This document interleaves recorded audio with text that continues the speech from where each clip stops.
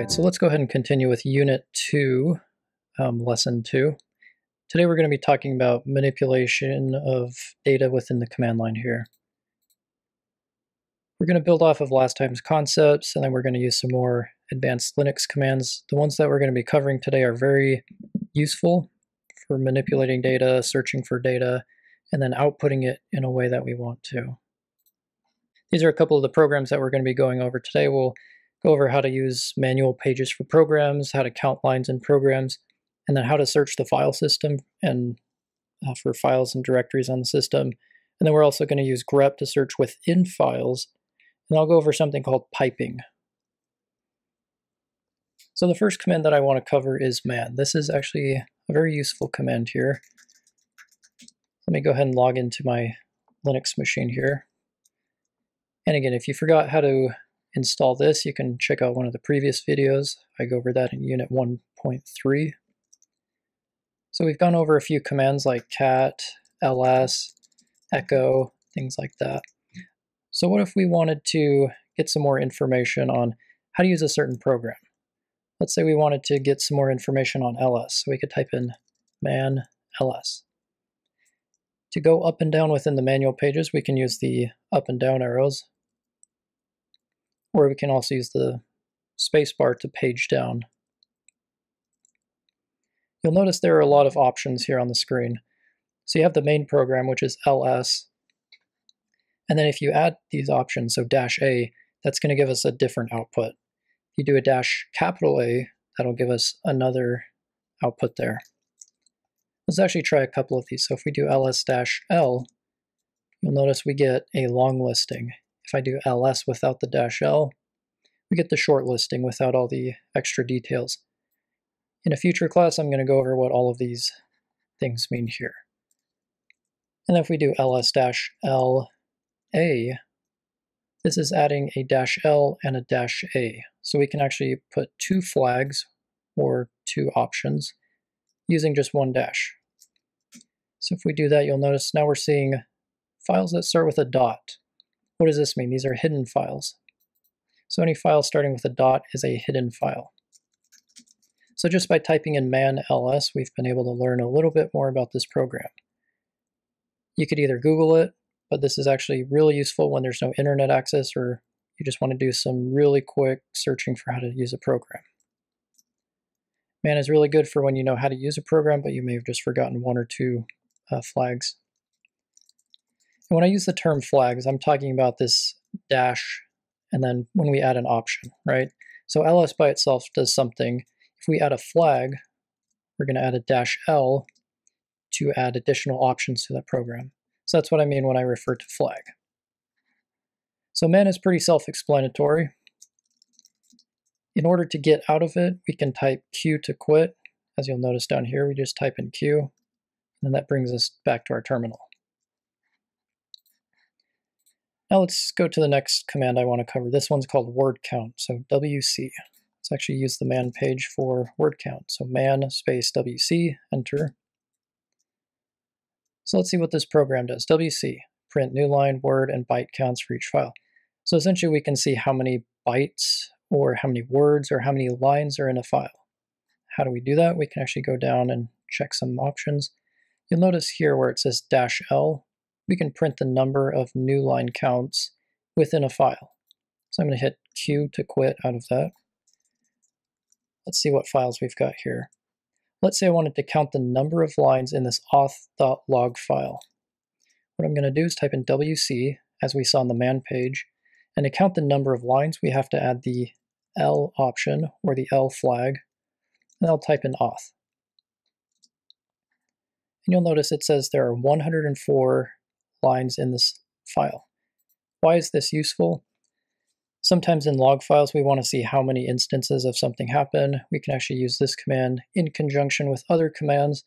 Essentially, we just want to see how many of something or how many lines are in a file. It's really useful to see how big the file is. So before you open a file, you could say, well, before I open it, I want to see how big it is, so I don't just cat out the entire thing to the terminal there. So I could ls the files again. Instead, I could do word count -l test.txt. And we see there are 1,024 lines in this file here. So this is very useful. We'll come back to this command, use it with other commands as well. Now the find command, this one is actually one of the most useful commands on Linux. It is a little bit tricky to use. It's not as easy as just typing in a search term in a search bar like you would on Windows or Mac or Google. This is going to be something where you have to know the different options and how to search for what you're looking for.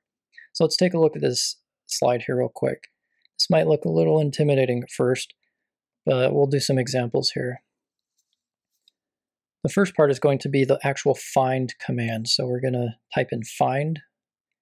The next part is going to be where we're searching from. So in this first example here where it says find/home/Bob, we're going to be searching from the home Bob directory. And we're going to be searching for the type of file. So we can either search for a directory or a file. And again, a directory is just a folder like you might see on your Mac or your Windows computer. It's just a folder that holds files or other folders. So in this case, we're going to be looking for a file. Now this part, this is going to mean case insensitive if we put the I.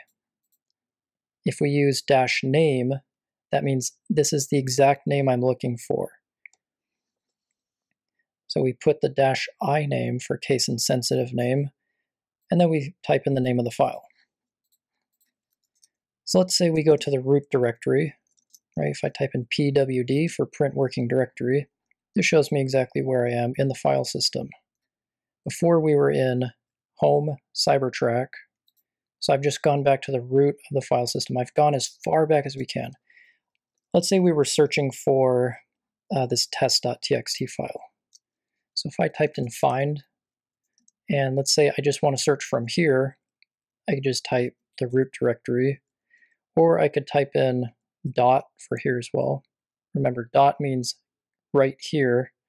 Dot means the previous directory or the parent directory above us. So I'm going to type in find from the root directory.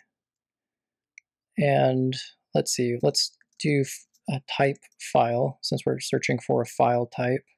We're not searching for a directory. These are directories.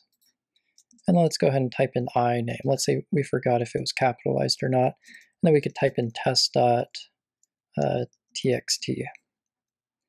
Let's see what we find here.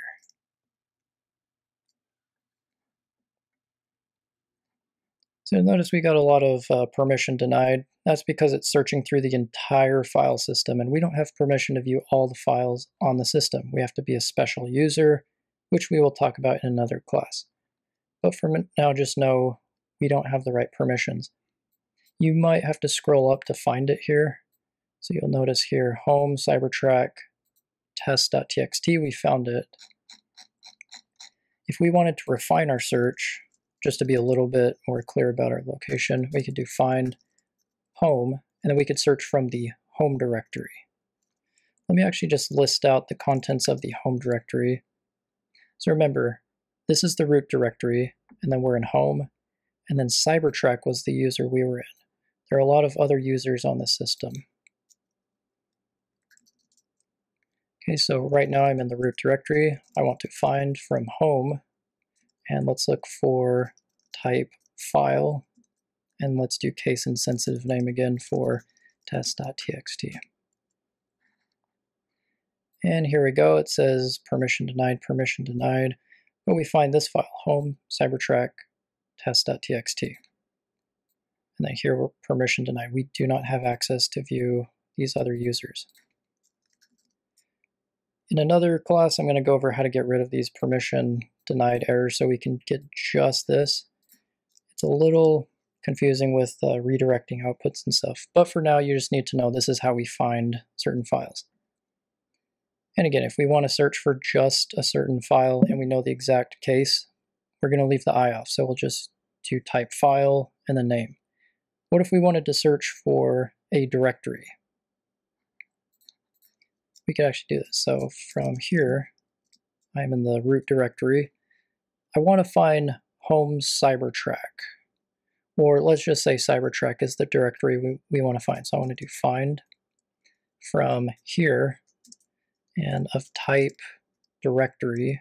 Then I'm going to do case insensitive name Cybertrack. And it searches the file system. And if we go up, we should be able to find home Cybertrack. I know this is a little bit messy. Just remember the syntax for find. We're going to go over how to clean this up later so it's easier to find. Okay, so that's how we find files. Generally, we're going to be searching in folders that we already have access to. So in our case, we would be in our home directory. So I type in cd, and that takes me to home Cybertrack. And then we're generally going to be searching within our files here.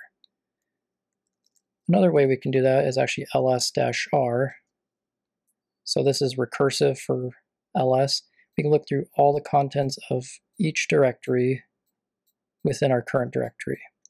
And it'll recursively look for all the files and all of the documents and directories within our directory and below each of those directories. So find is really good for finding file names and directory names. It is not used, however, for searching for text within files, so keep this in mind. To search for text within a file, we're going to use a program called grep. So grep is a search program that we can use to look within text files. So let's actually type in man grep. So it says print lines matching a pattern. And here are some examples. So grep, options, the pattern, the name of the file. So I'm going to hit Q. Let's see, so in this current directory, I have a file called my file. Actually, let's use the test.txt one. So if I do head test.txt, it gives me a little preview of this file. So this just has random words on each file. Let's actually use the auth one as well. So head auth.log gives us a little preview, and this looks like a log file. It's kind of ugly. There's a lot of information. What if we wanted to search through the grep, we wanted to search through the file using grep? So I type in grep, and then the phrase that we want to search for. Let's search for the term Cybertrack inside the file auth.log. So if I search the file auth.log, it has found it on 3 different lines. And in Ubuntu, it's nice, it'll highlight it red for us. Okay, so it found it on this line, and this is where it found that one instance, and then it found it on this line, found that instance, and then it found it on this line. There's actually one line there. Okay, so that's grep in its simplest form. Let's look at some other options here. So we can actually search for words within multiple files. So if we go here, and let's just say I echo, I'm going to put my name here, Matt, to my file. I'm going to echo Matt to test. And then I'm going to echo, I'm going to put a capital M, Matt, to random.txt.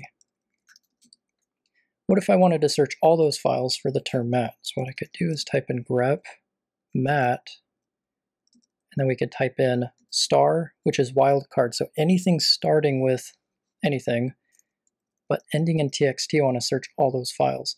So as long as the file ends in .txt, it will search the file. But you'll notice it only finds 2. So in myfile.txt, it found 1 instance. In test.txt, it found 1 instance. But in random.txt, it didn't find that instance. Remember, I typed in a capital M for Matt, so it didn't find it. Grep is case sensitive. So we want to use an option -i. If you can guess what this is based on the find command iname, this is going to be case insensitive as well. So grep space -i, and then we'll put in the search term Matt, and then let's search through all the files. And then you'll notice we have actually 4 instances. So in the file my file, there are 2 instances. There's a line saying my name is Matt. The last line says Matt, and in random.txt it found Matt with the capital M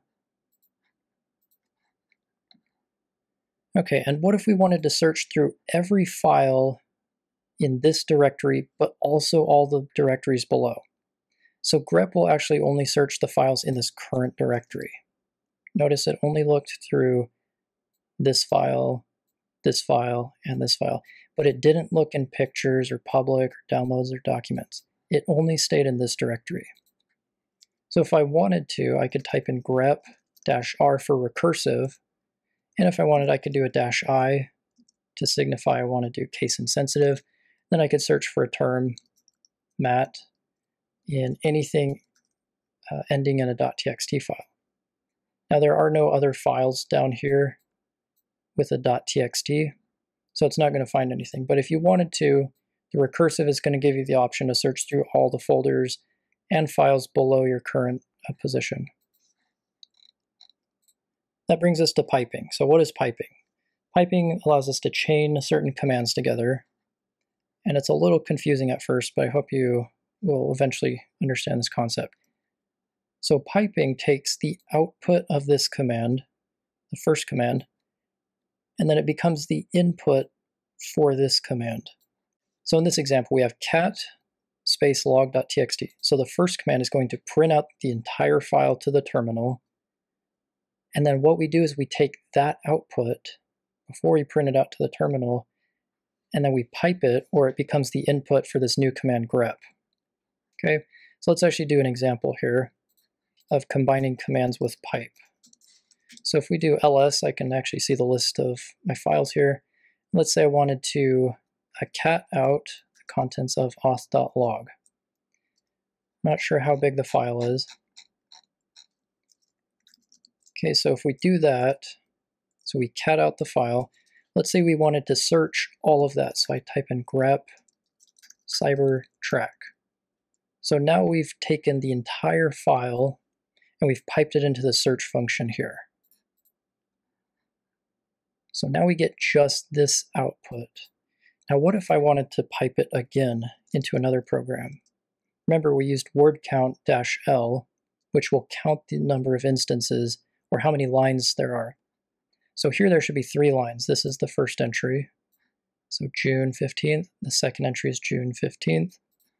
And we have June 15th, and this is actually a wraparound line, so this is 1 line here. So if I pipe that entire thing into word count, I should get 3. So you'll notice we ran 3 commands, but we got 1 output. It's because the output of this command became the input for this command. We ran this command against what this gave us, and then we ran this command against what this gave us. So what I want to do is let's actually try grepping for any line containing a b in it. And let's do case insensitive, so capital B, lowercase b. And let's search in the test.txt file. So it gives us a bunch of outputs here. Now I don't want to go through and count each of those lines here. So I search for all of the files using grep. So I search case insensitive for any line that contains the letter B. So this is 1, this is 2, 3, 4, 5, 6. Even though that has 2, that's 1 line, 7, 8, 9, 10, and so on and so on. I can pipe that into word count -l, and it says there are 146 lines containing the letter B. So while this may not seem super practical right now, there are very practical uses for piping, which we'll go over later in later classes here. Really good for log file manipulation, using IP addresses, sorting data, a really useful tool. So just kind of keep this in mind as we go forward in the class. We'll go over more examples, but hope you enjoyed this class. Stay tuned. We'll get into some more Linux in the next class.